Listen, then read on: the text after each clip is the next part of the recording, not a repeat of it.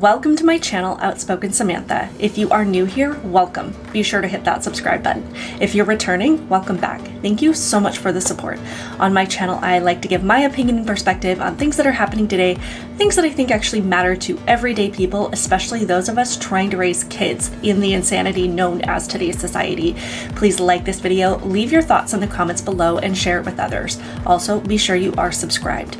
All of these things help me to grow my channel and hopefully reach more people that value logic, reason, and sanity. Also, be sure to find me on Rumble under Outspoken Samantha in the event that YouTube decides I have violated their community standards and chooses to kick me off their platform forever. That being said, let's get into today's topic.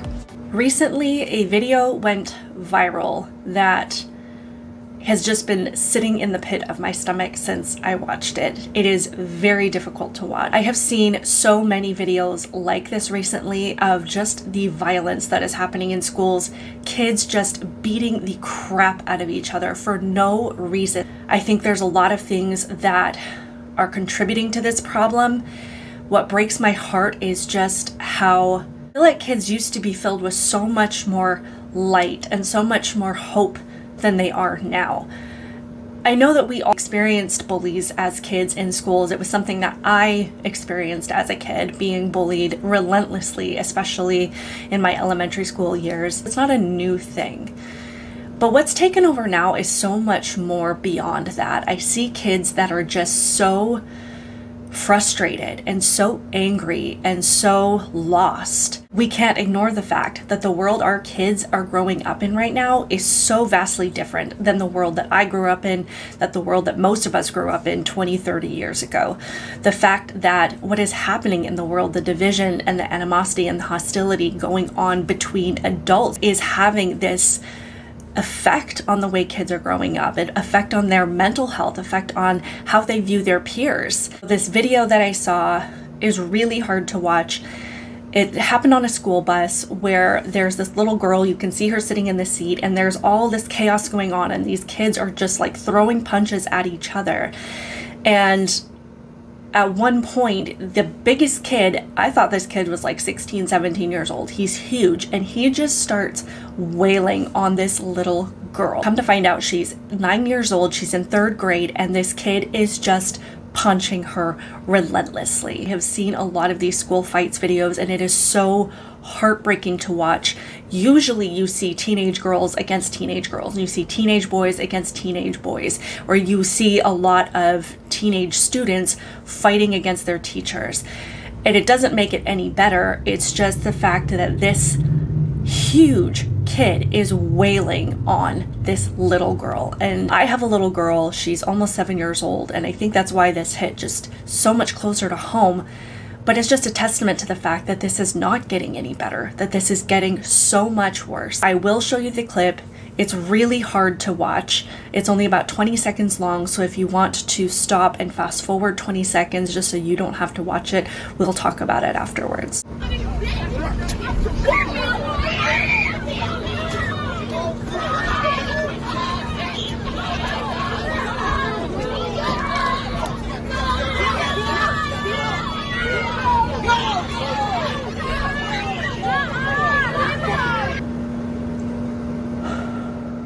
I grew up with a twin sister and an older brother.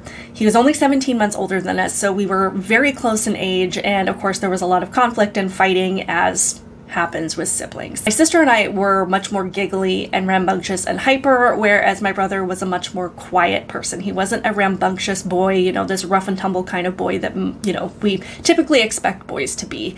I have 2 boys, they are much more like that. He was much more quiet. He was also a big kid. When he was 13, 14 years old in 7th and 8th grade, he was taller than all of the students and most of the teachers. In adulthood, he grew to be 6'6". So he was big. And despite the fact that I know that my sister and I annoyed the crap out of him at times, I'm sure he would have just liked to...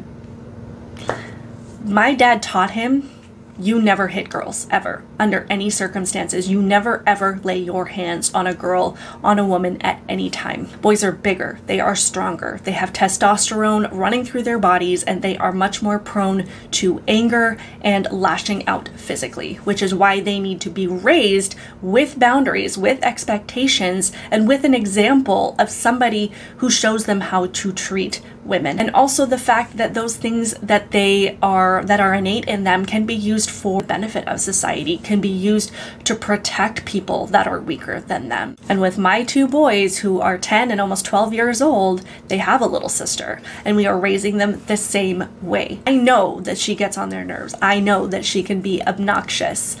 But we are telling them, we are raising them and showing them, and my husband is showing them, that you never lay your hands on a girl, ever. You never, ever physically retaliate against a girl for any reason. Back to the video that we saw. I don't know what happened with this situation. I don't know why it unfolded the way that it did.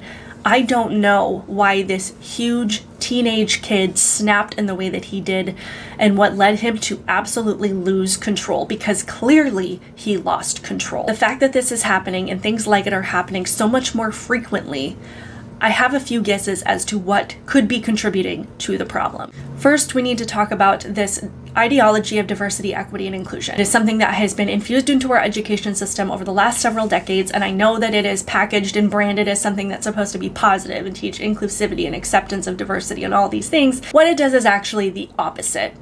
It reduces people to nothing but their skin color. If you have a darker skin color, then you are oppressed. If you are a lighter skin color, then you are the oppressor. And in this ideology, it essentially tells you that these are innate qualities that you cannot change, that you are irredeemable from being this kind of person. The fact that it is having on kids is that they are not seeing each other as human beings anymore. They are only seeing each other as their skin colors and these negative qualities that come from being a particular color. And it's really sad to see kids be so psychologically harmed by this ideology, because kids, as we know, tend to be the most accepting and the most inclusive already, and they're being exposed to and driven by this ideology that is destroying that. Another contributing factor, I would say, is the fact that as a society we have gotten so much more selfish. Everything is about self-care and self-love, and the most important person in my decision-making process is me, and people are not thinking about the consequences of their behavior or their decisions, or the impact that those decisions are having on the people around them, even if those people around them are their own children. I would guarantee that this kid, this big 14-year-old kid, has seen this behavior before. I am sure, I would bet money on the fact that he has seen abuse, that he has seen a man in his life beat up a woman, whether it be his mom or a caregiver. I would guarantee that this is something that has become normal to him. We also have to acknowledge the destruction of the home and of the family unit and the devastating effect that this has had on our kids and on the future generation. I know that the left likes to say that these things are just a social construct, and the only reason that people would form their home in this way is because society has told them that this is what is normal. That's a bunch of crap, honestly.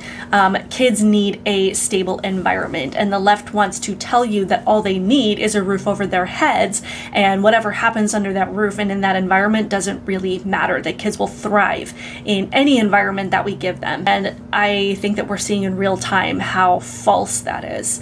Kids need positivity, they need strength, they need stability, they need reassurance. They also need boundaries and restrictions and consequences. And when you have a strong family unit in the home, those are the things that they are going to learn. If they don't have that, it's not that those spaces and those holes in their development and their growth are going to remain empty, it's that they will be filled with whatever the environment around them gives them, whether it be the world, whether it be TikTok or whatever it is, or their school environment or their peers. We have got to make better decisions as adults for our kids and make decisions based on their well-being, and be willing to make sacrifices and willing to put them first, because that is what ultimately is going to start solving these problems. When they see care and love demonstrated in their home, they are more likely to bring that care and love to their school environment, to their friends, and to their peers. I did see in a follow-up report that this little girl is okay for the most part physically, which I'm really grateful to see, because honestly, This kid could have easily killed her, could have easily caused permanent brain damage, could have easily cracked her skull or caused a brain bleed or any number of things. I'm so grateful to hear that she is okay. There's a mom out there, her name is Jenny. She speaks to CBS Miami. It's a station down in Miami, Florida. She tells them that it was her 9-year-old daughter and her 10-year-old son who were assaulted on that bus. She says physically, Tucker, tonight they are mostly okay, but she acknowledges that they are obviously traumatized. Let me know your thoughts on this in the comments below. Please like this video, share it with others. Also be sure you are subscribed. Hit the notification bell so you can be notified every time I post a video, and I will see you in the next one. Bye.